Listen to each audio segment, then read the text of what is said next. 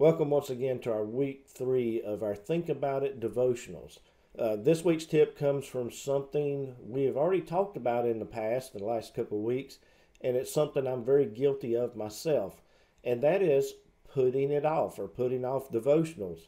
Last week, Thursday, Friday, Saturday, I allowed myself to get busy, and my personal devotional and Bible reading time got pushed to the side. And this was entirely my fault. I just got busy, and I said I would do it a little bit later. I'd do it a little bit later, and a little bit later ended up never happening. And that's what happens when we put off our devotion times. Then Monday, I got up around 6 a.m., fixed my bowl of cereal as I always do in the mornings. I was planning on having about 2 hours and reading and some devotion time in the Bible before I got started work. I finished getting ready for the day. I sat down in my office about 6:30 that morning, and guess what happened? I remembered that I needed to update the web page for the youth and the Facebook page for the youth, and then I had some emails to send that were unwork related emails. And before I knew it, it was 8:30, and I had to get started with my actual daily job I had to do. And I let the time get away from me, and I didn't get to do my devotional. And in this, I allowed church stuff to distract me from reading God's Word. And it's that simple. Anything can get us distracted from our personal time with God, reading our Bible, our devotion times. And we shouldn't put anything in front of God's time. And just because I was doing some stuff for church doesn't mean that was God's time. That was God's time was my devotion time, my studying time, my reading my Bible. And all that stuff that I was doing could have waited. And on top of that, everything that I did on those pages, I forgot to save it, and I ended up having to redo it anyway the next day. So it wasn't important, and I allowed myself to put off my personal devotional time. And I guess it was kind of funny because after later that day, after I realized what I'd done, I realized that I forgot to save the work I'd done, so I had to redo it anyway. So it was a total waste of time, and that's kind of what I get for putting off my personal devotion time. So later that day, later Monday, I had a doctor's appointment after work that day, and I decided on the way home I was going to keep myself from being distracted again. So when I got home, I just immediately just grabbed my Bible, sat down, not in front of the TV, not in the living room, and got straight to my reading my Bible and doing my devotion time. So that's kind of my little tip, a little what happened to me this week. So we'll start off with our song of the week, and the song of this week is going to be one that some young ladies in our church sing, and our preacher's kid. It's Let Me Tell You About My Jesus.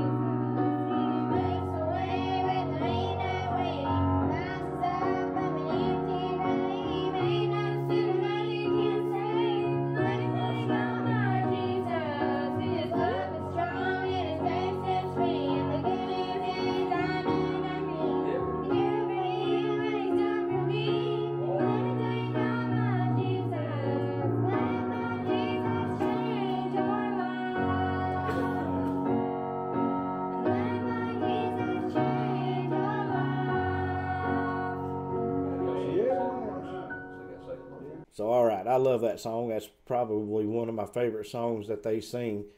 So we'll get started right into our devotion, and we're going to start with a prayer time. And like I said, we always start devotions, reading our Bible. We're going to start with prayer. So, Lord God in heaven, Lord, we thank you once again for the beautiful, wonderful day you've given us, Lord. We thank you for your word, Lord. We thank you how it can work through us, Lord. I pray that you would take this devotion, Lord, that you showed me this week, Lord. I pray that it would touch somebody that's listening to it, Lord. I pray that you would bless them, Lord, and give them encouragement, Lord. I thank you, Lord. In Jesus' name we do pray. Amen. All right, so I took today's devotion out of Proverbs 4:26. It says, "Ponder the paths of thy feet, and let all thy ways be established." We have been talking about the phrase, think about it. And we see in this verse starting out with the word ponder. I looked up the definition, and it said to think about something carefully, especially before making a decision.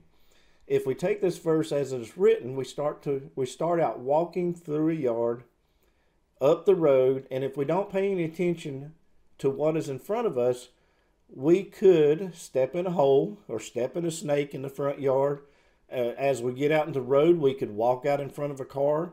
If we're not thinking about where we're walking, if we're not thinking about where we're going, there's a lot of obstacles between our front door and our mailbox that we could walk in front of, step in, step on, things that could hurt us. Another thing is here where I live, we have to pay attention for dogs for dogs in our neighbors' yards. If they're out of their fence and I'm walking up the road, well, they're going to try to jump me and attack me. I have to pay attention when I'm walking around my neighbor's yard, up the road, of things around me, and that's kind of what this verse made me think about. Is we need to think about what's around us when we're walking. If we think about if we read through the book of Proverbs, we'll find the word "my son." Solomon says, "My son." It's written there over 50 times, and I believe Proverbs is not only helpful for our youth, but it's also provided me myself with a lot of guidance, and I think it can help us as adults also, but it can help youth tremendously.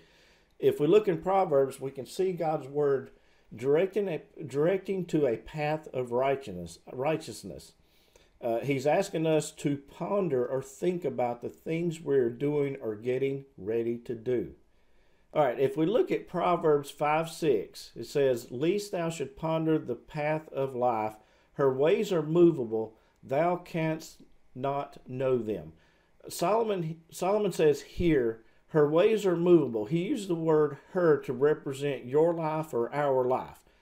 And that word movable basically means small changes and decisions you make today will greatly affect the rest of your life. This doesn't matter how old you are. You should be praying about anything and everything in your life, asking God to direct you and guide your footsteps. The last part of verse 6 says, thou canst not know them. We do not know what's going to happen tomorrow. Only God does. And we need to be in prayer that God would guide our steps today to protect us tomorrow. And then I wrote down this in Psalms 143 verse 8. It said, "Cause me to know the way in which I should walk, for I lift up my soul to you." We can call upon the name of the Lord, for he will guide us. Just like in Psalms 119, 105, "Thy word is a lamp unto my feet and a light unto my path." So isn't it wonderful to have God's words at our fingertips? Because in Proverbs 3, verses 5 through 6, he says, "Trust in the Lord with all thine heart, lean not unto thine own understanding. In all his ways acknowledge him, and he shall direct our paths." So that's kind of my thought I wanted to put together for this week. I hope you get something out of it. I hope this blesses you, and I hope you can use this through the week to pray to God and that God would give you some direction in your life and help you and protect your walk as you move forward through life.